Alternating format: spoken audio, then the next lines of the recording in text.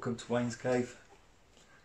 Another exciting night in the back garden. The scope's set up and it's currently tracking again for the second night on M101. I've just got the refractor out at f7, the Esprit 120 and the ZWO mono camera, and we're shooting LRGB, nice sort of long high dynamic range subs.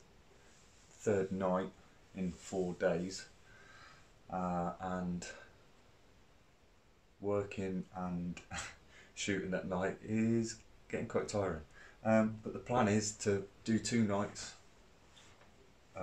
2 good full nights on this target, plenty of integration. But I was thinking when I was setting up, what's been a few of the more simple attributes or the simple methods that I felt that I've come across over the past couple of years of astrophotography that's helped me improve. I was sort of thinking what I could share with you guys. Sometimes they seem obvious to some people and not so obvious to others, but it got me thinking about asking you guys out there, what YouTube videos do you watch? I mean, astrophotography YouTube videos, just to be clear.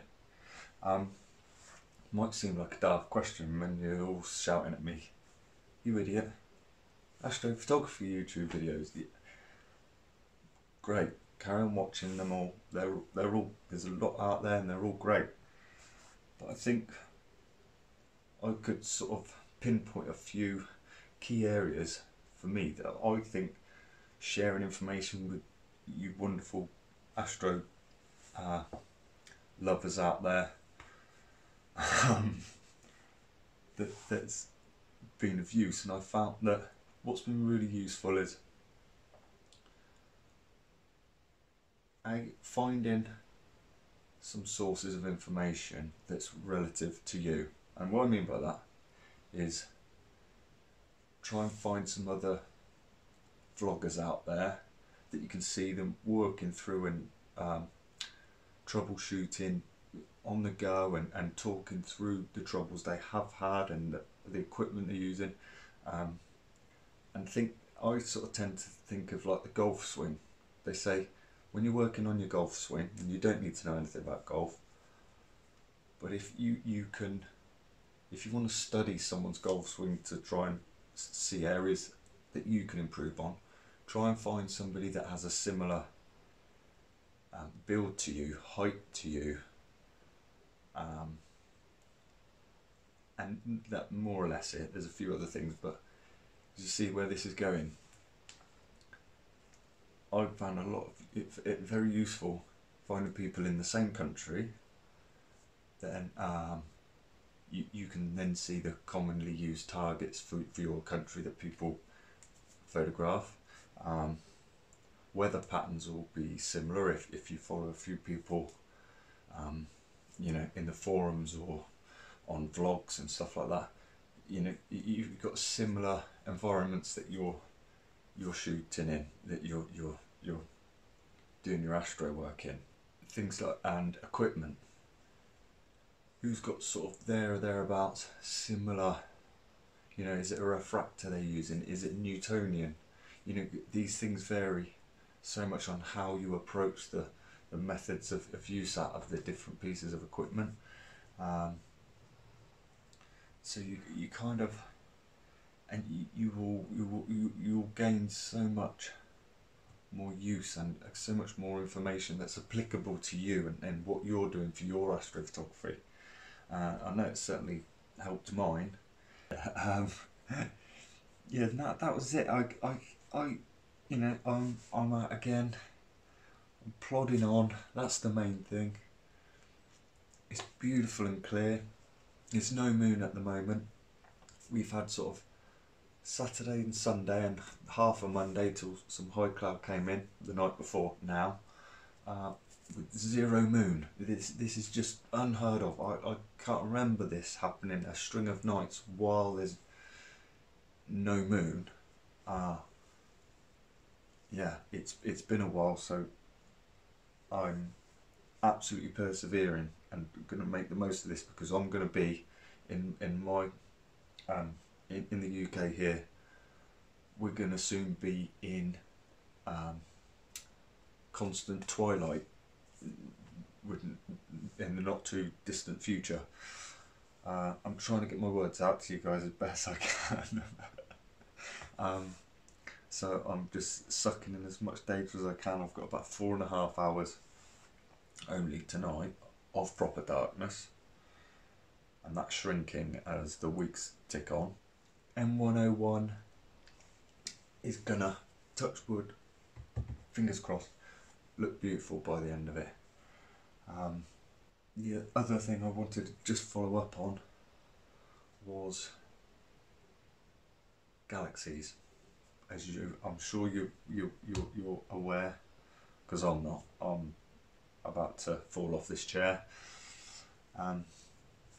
We're well into galaxy season, and I just wanted to talk, because I know lots of you out there just got out and bought your RASers. Sorry, I shouldn't take the mic. And galaxies are a little bit small, but it's fine. It's fine. Don't worry. You haven't blown your money. Whatever you've got, whatever scope, there's such a multitude of options when it comes to galaxies.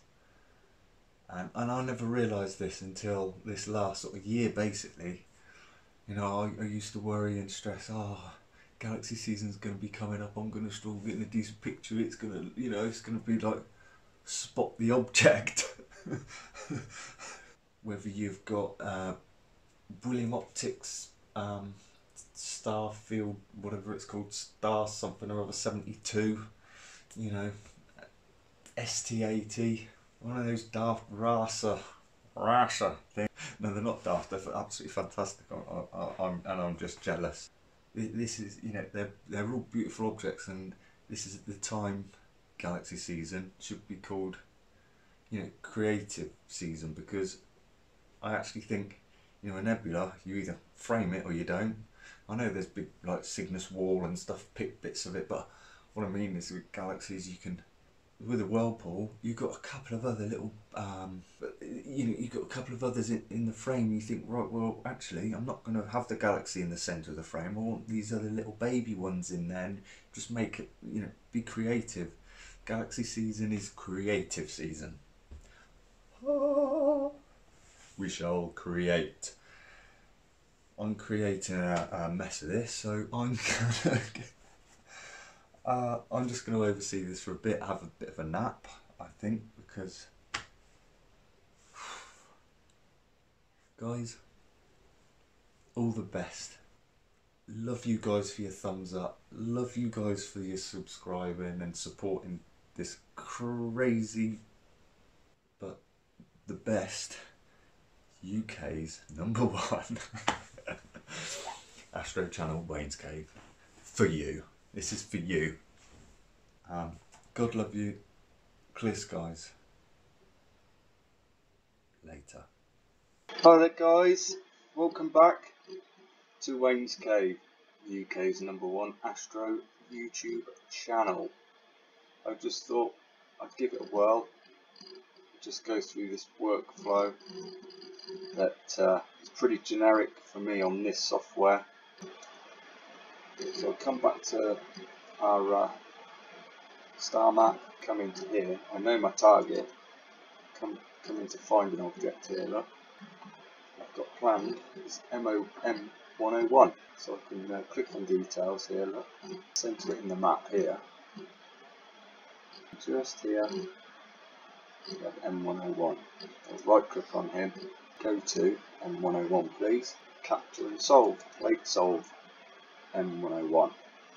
There we go, with 5 arc seconds, so we are absolutely on the bullseye. Usually, while that's settling down, I then go into my capture sequence plan. Saved one for us. So we'll go into this folder, look. I've cleverly labelled it 4 hours, roughly on an LRGB scheduler. Here's the number of exposures for the first run and the second. And I'm doing 2 minutes for the luminance and 7 minutes on RGB.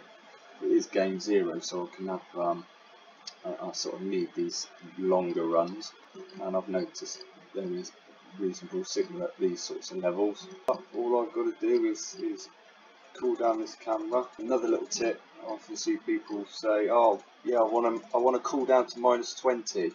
They go to 20 or whatever and go bang, which is okay if your software knows what it's doing, but you don't want to be cooling and warming up too quickly. And I don't trust software to not ruin kit and stuff, so you know, from 8 degrees I ask it to do 2. I sort of do 5 sort of degrees at a time, sort of thing, 5 or 6 degrees at a time at the most. So I'll just sort of chillax a bit, still waiting for pure darkness. Anyway, I'll bring him down to -15 then hit start. Another little nifty thing is I can program it, look, park at 3 AM, look, this time of year, 3:50 AM, and then play. So we've got a countdown, and then it will park at this time. And depending on how you've set up your scheduler, it doesn't necessarily mean it will stop taking photos, so you do have to be careful not to over program this, and you don't want to be opening up your shutter for 7 minutes in the blazing sun. So you guys get yourself some good photons sucked up, and I'll catch up with you soon. Rightio, see you later.